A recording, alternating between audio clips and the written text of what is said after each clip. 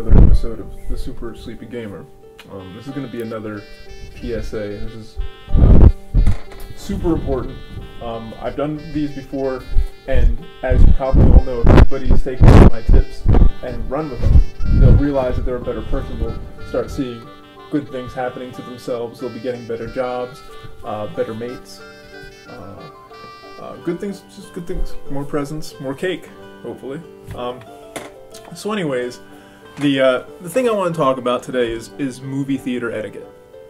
I know, you hear it a million times. Here's the thing, you hear it a billion times, right? Everybody gets told not to do this bullshit. But the problem is that it still fucking happens, right?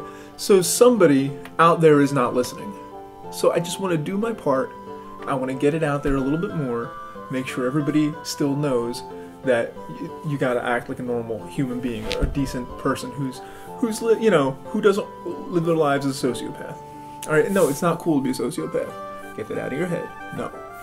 When you go to a movie, I want you to know that if your wife, alright, is having a baby, or if you are a woman who's pregnant, right, and you're due to have the baby that night, your wife could have the baby any moment, don't go to the movies.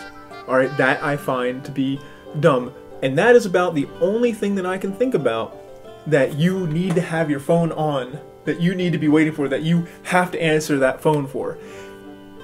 Any other way, now here's the thing, don't go, my point is don't go if your wife is about to have a baby. You are not so important that you cannot disconnect yourself from the rest of the people for 3 fucking hours. I say 3 hours because the fucking trailers are so damn long these days.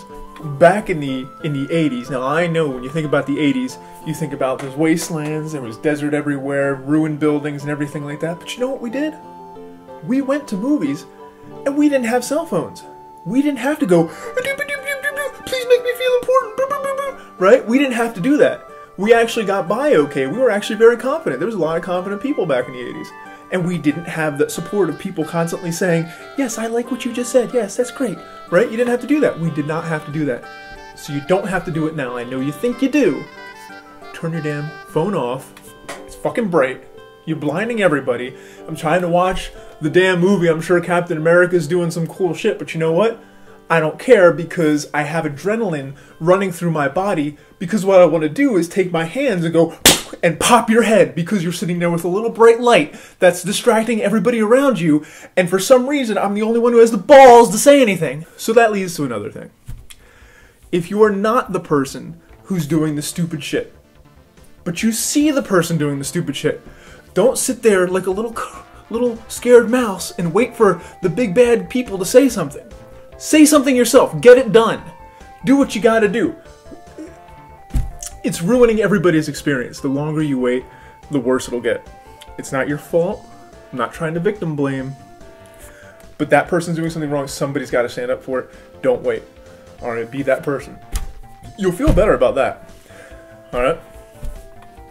Now that's the electronic devices. I will admit that the 80s was not perfect. 90s wasn't perfect either. So the people still did talk.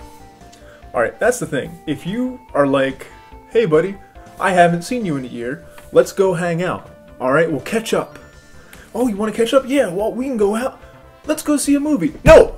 That is not the time to see a movie, because you guys want to talk. You want to catch up. You want to tell each other about your stupid shit kids or whatever the fuck you're doing in your life, what games you've been playing. And that's fine. But go to a restaurant. Go somewhere that's socially acceptable. It is not, going to a movie is not the place you go to catch up with somebody. Alright, it's not even considered romantic anymore. Don't go to the movies to make out or whatever the fuck people do. Alright, don't do that. Alright, the movie theater is to go, you're spending, movies are expensive these days. Especially if you're going to a damn 3D one, right? You're paying like over $10 for a ticket. Go to see the damn movie. Alright, the fucking DVD is going to be out in like a month and a half. So you can buy that for $20. So why waste the money on going to a movie theater if you're not there to see the damn movie? Alright, it doesn't make any sense. Alright? And so, don't talk, right? You can talk during the trailers. I'm not happy about that. If there's a mood and the trailer, people are watching and enjoying the trailers, but you're still telling your buddy about how you have like a wart on your toe or something like that, nobody gives a shit. Or, oh, well, I'll tell you this too. Nobody gives a shit about your little D&D adventures either. Alright? Nobody gives a shit about your little MMORPG adventures. Nobody wants to hear those in the theaters. Or anywhere else, but let's just say the theaters right now. We're going to focus on the theaters. Alright? Here's another thing. Like I said, I'm telling these people all this information. Everybody's going to say they don't do it, but it still happens. Somehow it still happens.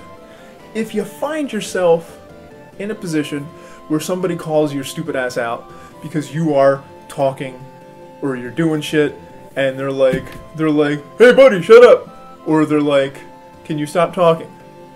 Alright, what kind of audacity is it for you to get mad at somebody pointing out that you're being a dick? Why is that? Why do you get mad? Everybody does. Trust me, I am a trained professional. I have yelled on many occasions at people.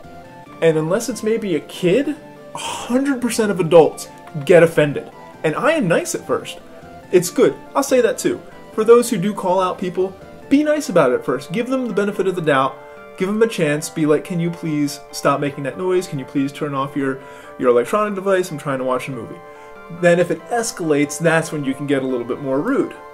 And eventually you can tell the people in the movie theater, but at that point I suggest you get your money back because that's a bunch of bullshit that you have to put up with. But anyways, don't get pissed off. You are the idiot. You are the bad guy here. When you're watching the movie and you're rooting for James Bond, you're rooting for the Marvels, you're Ultron, okay? You're the bad guy. You are the bad guy here. Don't get all offended and pissy that you just got called out for your bullshit. Alright? Don't. Calm down. And realize that you just did some stupid shit and be like, you're right, never mind, I'm sorry. Alright? Does that sound so bad? Is that terrible? Alright. Here's another thing. I know there's not a million miles between each seat. I know. There's not a lot of space in the rows. But there is some.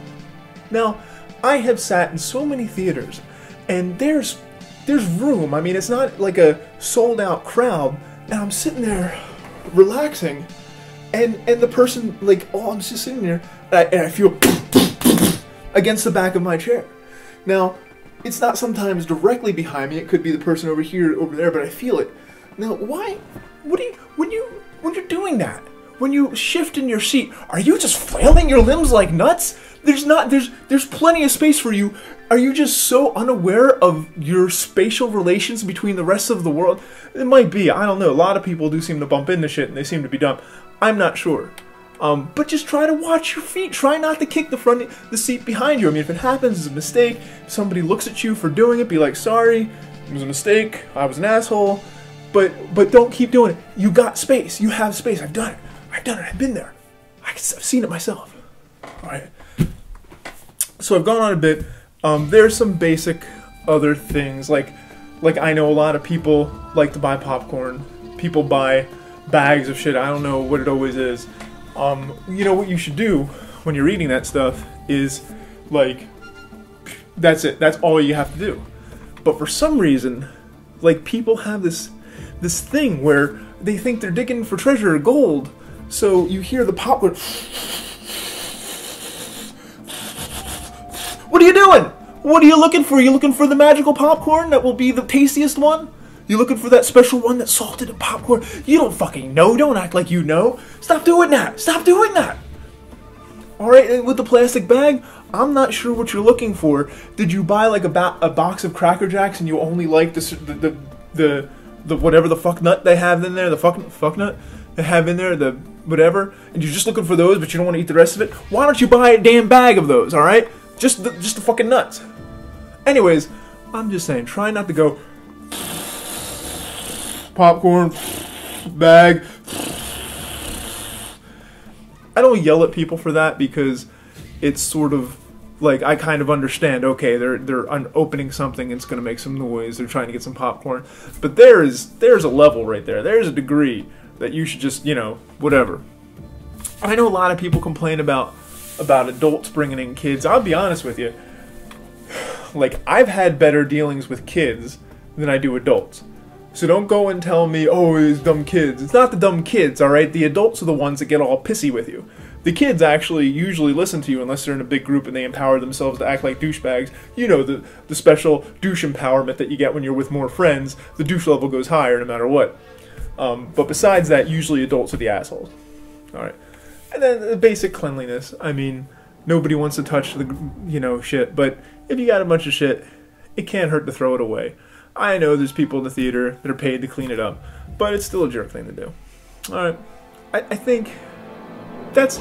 I'm going to close with that. There's not much else to say. If you follow those basic rules, this thing, if you listen to me, that should make the movie-going experience a little bit better.